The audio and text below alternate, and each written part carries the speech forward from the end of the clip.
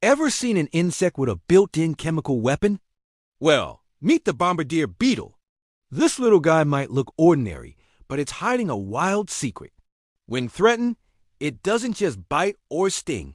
It unleashes a super hot chemical explosion from its rear end.